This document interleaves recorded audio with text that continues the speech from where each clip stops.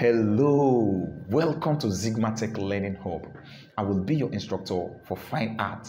You can call it visual art as well, cultural and creative art. Now for this class, we are going to be taking our exercises from the ExamGuide app. Now if you don't have this application installed already in your device, I will advise you download this app in order for you to follow along this class. Now, ExamGuide is a leading educational app that helps students prepare adequately for exams, for various exams, such as UTME, post-UTME, WAC, GCE, KCPE, IJMB, JUPEB, Calbepedia, BESE, JSCE, NCEE, NECO, to mention but a few. You can download the app from our website www.examguide.com, or you can download it as well as using your Google Play Store. Please subscribe to our channel and turn on the notification bell to be updated on new videos as we upload. Now, if you're ready for today's class, okay, let's get started. Okay, welcome to today's class, and today we'll be looking at the history of art. In bracket, you can say the origin or prehistory of art. So that is what we'll be looking at today. And our specific objective, some of the things I would want you to know at the end of this class, is to be able to state the origin of art.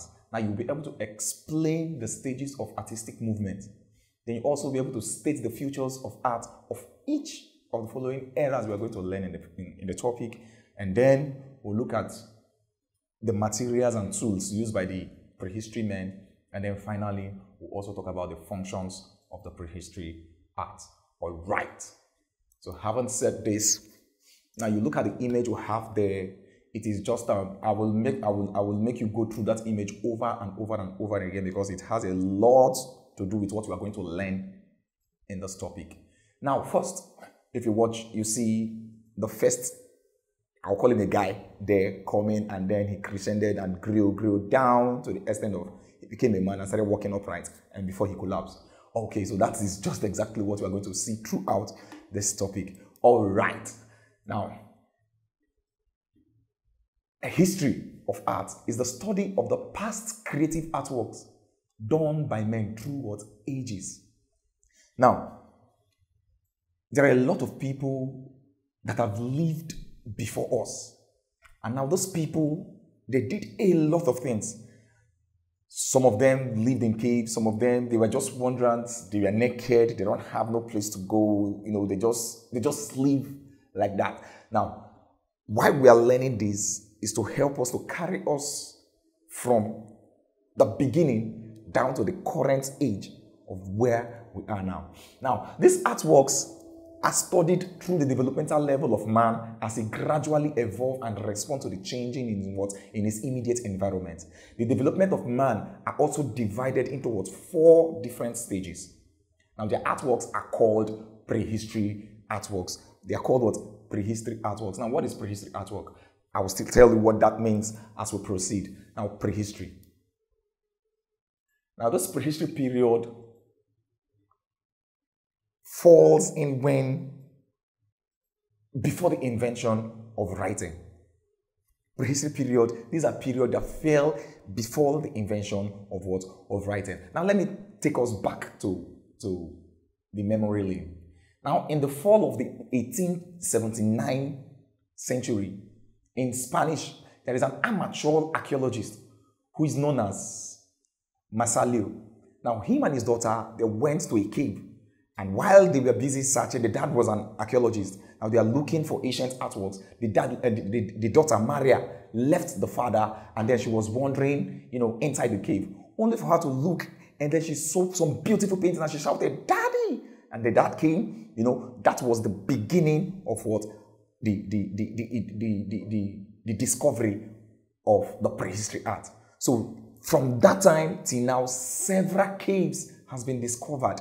They have been seen where several artworks were made, were drawn. Now, some of these artworks are paintings on the wall, while some of them are what? Engraved artworks. Now, this made Maria the first archaeologist to discover what? Ancient art.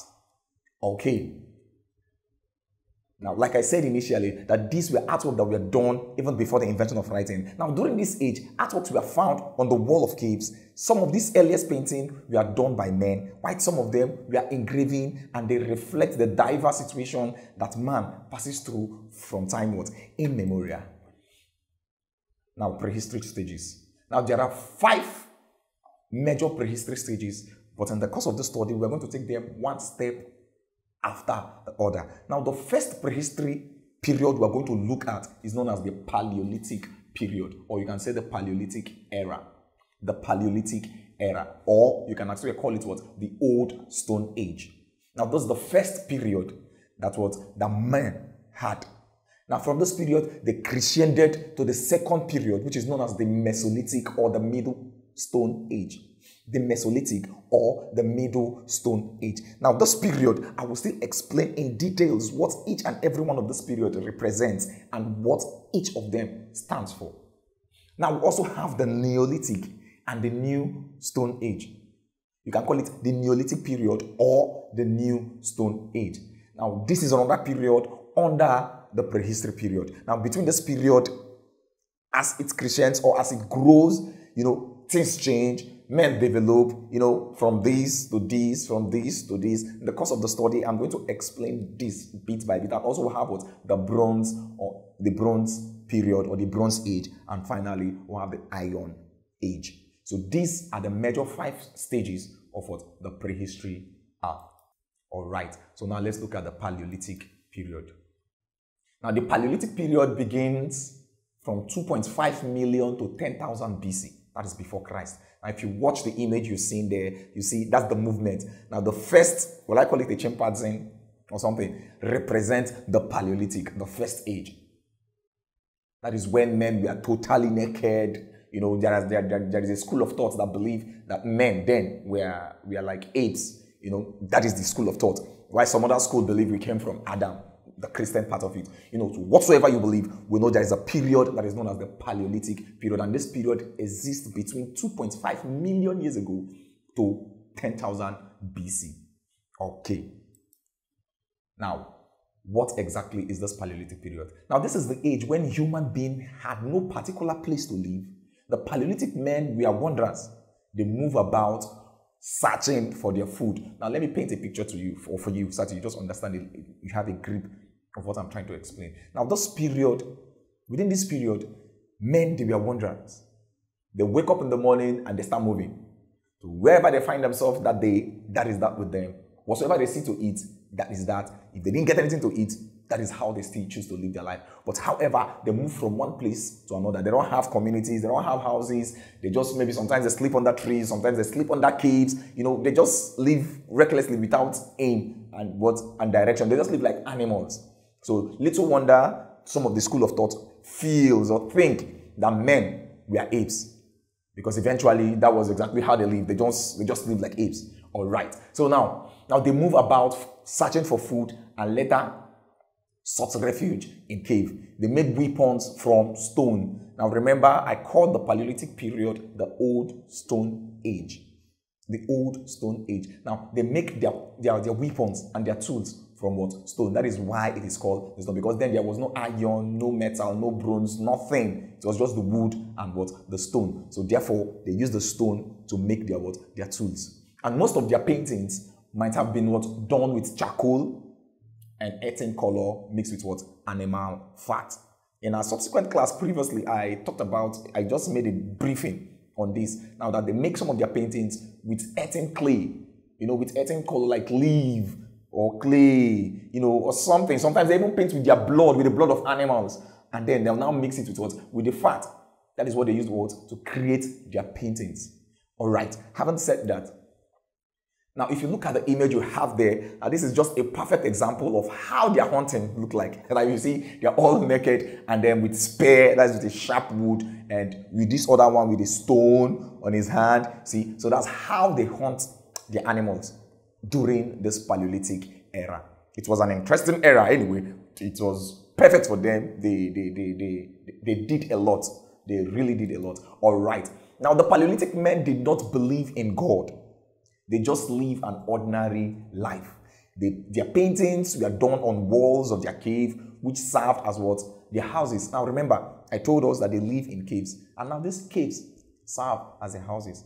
Now the early men are regarded to be as what? Cavemen. We call them cavemen because they live in caves. But we no longer live in caves. Now rather, caves are for tourism, for excursions. You go there for fun. We don't live in caves. So we now have beautiful buildings where we live. So, but then they live in caves. Now, notable discovery of such artworks were seen by the French officers while marching around the Sahara Desert. Now, the theme for some of this engraving are hunting scene. Some of these works that we are seeing by these, officers that we are marching in Sahara Desert, we are what? Hunting scene. These are paintings that we are done on the wall of what? Hunting scene, like the previous painting I showed you, the previous drawing, especially I showed you, that explained exactly how they hunt their animal. So some of the paintings were hunting scene, and even some of the engraving they did on the wall. You see the human beings holding arrow, and then the animals like elephants, we see leopard, etc. And now some of the locations that these paintings were found, the first locations that the painting was found is in what? Sahara Desert, the Orange Sahara Desert. Now the second discovery was done by the Tisili Aja, also in Sahara Desert. Now these are the places where these works were found. And also, not to forget, in France, the very first person I told us that saw the first painting, her name is what? Is Maria. Put that at the back of your mind. Maria, she's a little girl that went with what? With the father for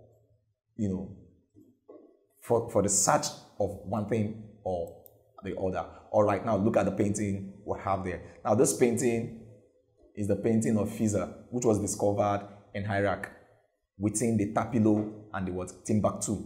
Now these were the places where this painting was found. Also, like I told us initially, of the one discovered by Maria, which is what? At Atamera Cave in Spain. That was the very first place they discovered this painting.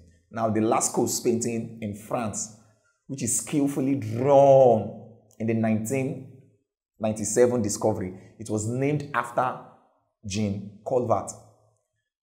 And all these are some of the discovery that were discovered under this Paleolithic period. Now, the Paleolithic men did not clothe themselves. Put that at the back of your mind, because they might ask you in your exam. Now, which of those periods that men were naked? Now, what will come to mind is what? The Paleolithic period.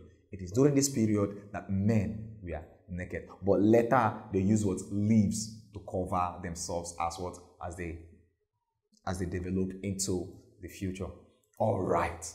Now, I want us to go through some of the paintings and some of the interesting work these guys did. If you watch in my screen on the slide, you see some of those paintings. You see the drawings of beowulf, you see buffalo, you see, and then you see how they overlap some of these animals. Now, this is to show you how smart and intelligent these people are. Despite the fact that they don't have cameras, they don't have anything, but they were able to use their creative ingenuity, to build some of these artworks. And now today, we are studying them. Now, if these men can do this in their own time, how much more are we, or should we do in our own time? So if you watch some of the painting, like this very one here, I don't know if you can see it, but I just hope you can see it. Now, that's the head of what? I guess that's a buffalo, if I'm not mistaken. Yes, that's the head of a buffalo. Now, this is done over 2,000 years ago. Over 2,000 years ago. Even before the invention of writing. Now, let's consider some of their engravings. Now, this is another beautiful engraving that was done by the early men. They use stones to carve on stones. And in subsequent class, I'm going to teach you some of the type of stones we have. Currently in Nigeria, we have the land known as the land of what? 800 soapstone, which is the Ise land. Now, this land is known for what? 800 soapstones. Now, those stones are soft stones. Now, I guess that's the same stone that the element, I'm just guessing, maybe that's the same stone they use in their carving. If you see how intricate, and then, the way they move with their lines and, okay. So now let's go over to the next image and let's look at their tools and their painting materials. Now, some of the tools used by these Paleolithic men, like I told you, are carved stones. They are what? Carved stones. If you see, some of them are carved in triangles, some of them are carved like the head of a spear, some of them are carved like knife. You see different carvings and different what? Each of these stones represents different tools. And then by your right, you will see some of the items that were picked. Some of these items were picked in the cave, and then it is, you know, under speculations that these are what they use for painting. Now, in this bowl here, I guess that's a charcoal, if I'm not mistaken, and then these are earthen materials, and this is their bowl they use, you know, in mixing some of these things. And now this is exactly what they use in making these beautiful paintings on the wall. On the wall. All right. Okay, so having said all this, I want to run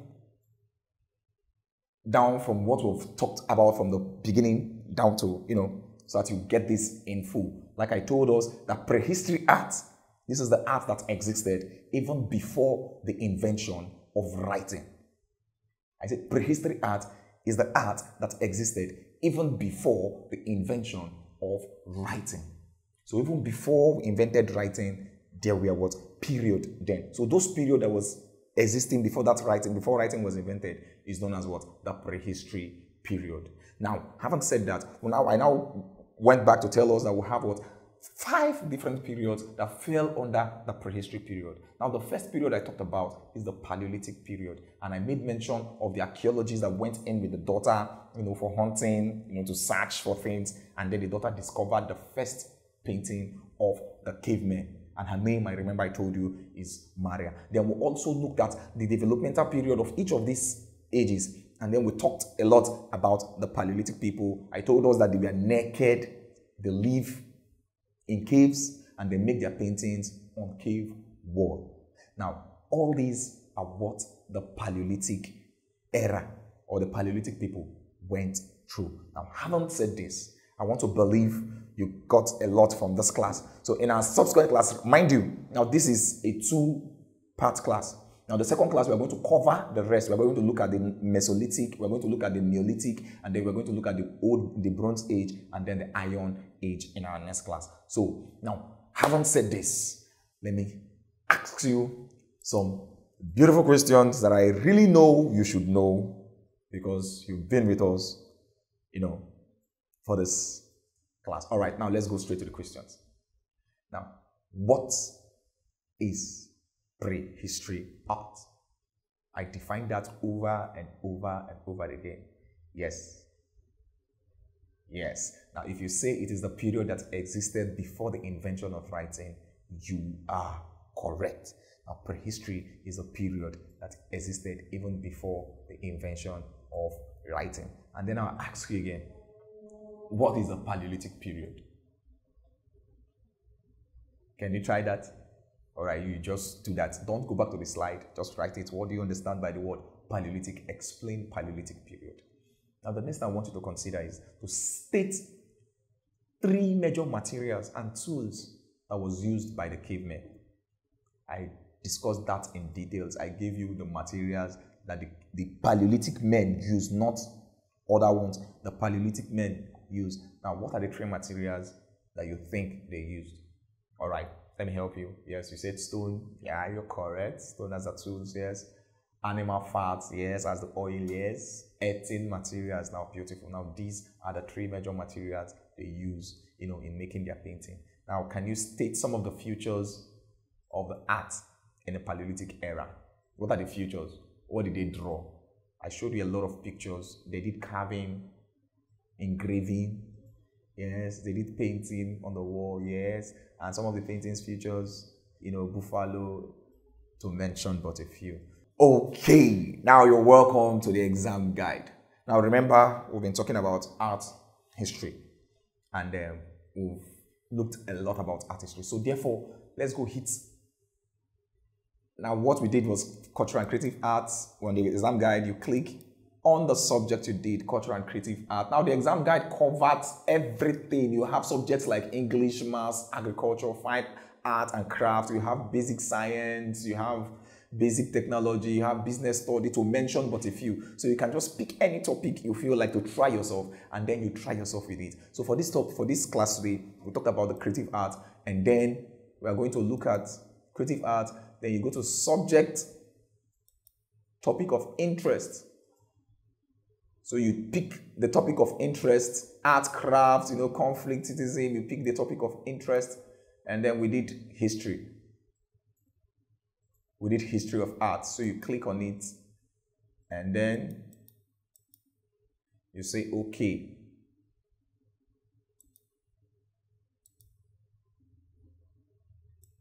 You say okay, and then you click on get started. All right. So we are going to look at random questions. All these are questions that is based on art history.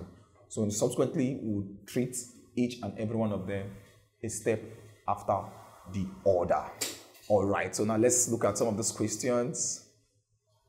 Okay, now let's try question 2. The Egyptian stone known as pyramid was built to house dash. The Egyptian stone known as the pyramid was built to house dash.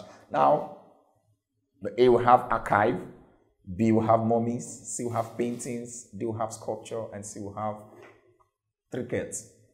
So what do you think is the answer? All right, mummies. If your answer is B, you're so correct. All right, now let's try some other questions. Let's see what we have here. Okay. All right, now let's try question number 5. Let me bring you back to question number 5, to Nigeria. Now, modern art started in Nigeria in the early century. When did modern art in Nigeria started? We have the 17th century, we have the 18th century, we have the 19th century, we have the 20th century, we have the 21st century. So which of the century did the modern art start? Okay, the modern art started in Nigeria in the 18th century, but it was actually recorded mainly in the 19th century. So your answer is what? The B. And then finally, let's take out our final question for today. And then final question for today. All right, there is a lot of questions, so you just look for the one that that you feel. You just try your hand on each and every one of them. And I guess based on the value we'll give you here in Zigmatech, none of those questions should be strange or difficult for you. Okay, so now let's... Is a town in the present dash state of Nigeria. Remember I told us about Ese town, which is known as the land of 800 soapstone. So it is in which state in Nigeria? Now we have the Edo state, we have the Kwara state, we have the Osun state, we have Oyo state, and then we have River state. So what do you think? Yeah. Did I hear you say Edo? Come on now. All right. If your answer is C, which is Osun, then you are correct. All right. Thank you for participating in today's class. You can practice more questions using the exam guide. Now the app scores and give a detailed explanation of all the questions at the end of your practice test. Now you can learn a particular topic of interest with different modes like study mode, mock mode, and practice mode. It also have other features that make learning fun. Now it is a must-have for all serious students. Download the app from www.examguide.com if you don't have it yet. See you in the next class. Don't forget to subscribe to our channel, hit the notification bell, and then share this video to anyone you know that would benefit from it. Thank you, and bye-bye.